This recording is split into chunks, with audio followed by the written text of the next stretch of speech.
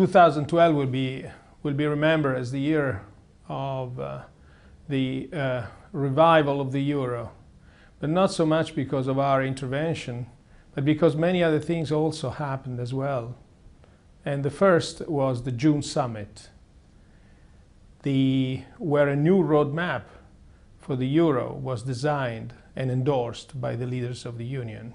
And it's the first time, I think, in many years that such a roadmap with the 4 building blocks, the determination to create a fiscal union, a banking union, an economic union, and a political union was clearly stated and underwritten by all the leaders of the European Union, and especially, of course, by the 17 leaders of the euro area member. The other point on which we should focus our attention is that 2012 has been a year of very significant progress by the euro area governments in progressing with their reforms. On those 4 pillars, I mean, how complete are they now? Are we 5 or 6 out of 10 on the way there? Well, we saw progress that should be finalized by the year-end summit on the creation of a single supervisory mechanism, namely one supervisor for the euro area. We saw progress on the fiscal plan, on creating a fiscal union with the fiscal compact, that is to say, stronger rules that would bind together the fiscal policy decisions of the countries that are members of the euro area. We will probably see progress on the economic union front with the approval of contracts for structural reforms. And after the June summit, you made a very important declaration which had a big impact on the markets. You essentially said it is pointless to bet against the euro. Why did you make such a bold statement? Well, that statement made in such a firm way was addressing one of the major problems we still have in the euro area, namely the fragmentation of financial markets. We need to cope with this problem because it's essential for us to deliver our first and foremost objective, namely price stability. Now, we've seen the borrowing costs of the peripheral countries, the stricken countries, fall. But have the speculators merely, have they retreated tail between their legs, or is this a tactical retreat and the negative market reaction could come back? It's hard to say, but very much is in the hands of governments.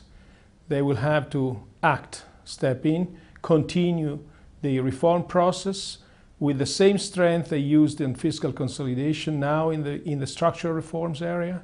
They will have to increase again competitiveness of their structures.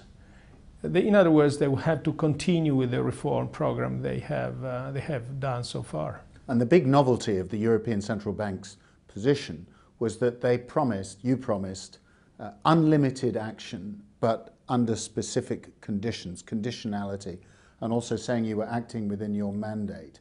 Was that essential to win the support of governments, especially Germany?